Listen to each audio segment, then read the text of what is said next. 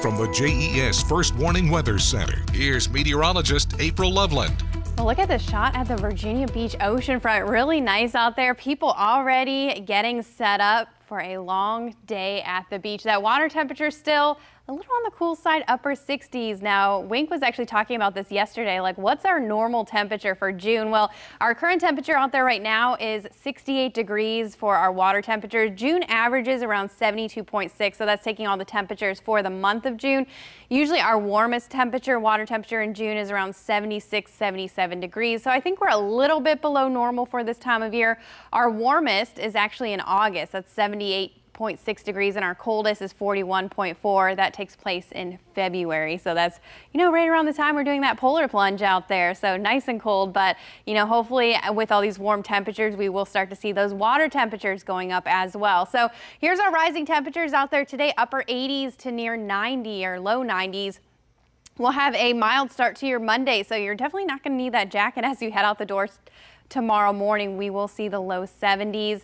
Another hot day for Monday afternoon with many of us in the upper 80s to maybe even a couple 90s out there. And we can look at our temperature trend. The heat is definitely on. We are looking at the low 90s today and then upper 80s Monday, Tuesday, Wednesday. We'll see the mid to upper 80s by Thursday. Here's our dew points as we head through the next couple of days. We're going to be right in between that muggy and oppressive range. So dew points anywhere 70, 71, 72, and that's when we really start feeling it in the air. So even though those highs in the upper 80s, a lot of us throughout the week are going to feel closer to the low 90s, even some mid 90s in there as well due to that humidity. So definitely makes a difference.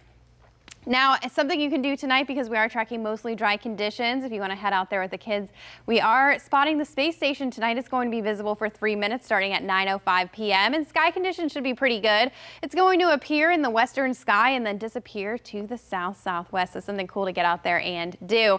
As we look at our precip chances, 20% chance Sunday, and we are tracking better chances by Monday, Tuesday, and Wednesday. We have about a 40% chance, not a complete washout, but more like that typical summer-like pattern with those afternoon showers and storms. Better chances, though, heading into Thursday.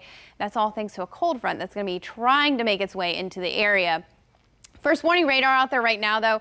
Not a whole lot going on. Nice to see after the past couple of days where it was pretty much full of rain. And as we look at our forecast heading through the overnight tonight, we're looking at mostly dry conditions, but through this afternoon, just keeping that slight 20% chance for that shower storm, especially along northeastern North Carolina. But again, nothing too major. Most of us just mostly sunny and hot. 89 to start the work week, though. Afternoon storms possible. Same story for Tuesday and Wednesday. Better chances by Thursday and Friday with those scattered storms. There's our little bit of a cool down by Friday, 85, and then 80 on Saturday. Some of us may even see the upper 70s on Saturday with those showers and storms possible. So, by next weekend, a little bit cooler, if we can say that, than this weekend. That will be nice. And another thing to point out, too, is when it gets this hot, you really want to check the pavement before you take your dogs outside or any pets that you have, because you don't want it to hurt them, their little paws. I know. I always, whenever I walk my dog, I always take my sandal off. I always feel the pavement before I walk him on it. And I always try to walk him in the grass, too, but he always wants to go toward the pavement. I'm like, no, you can't go over there. I know. They don't understand. You're like, come on, this way, this way. Yes. Good reminder. Thanks, April.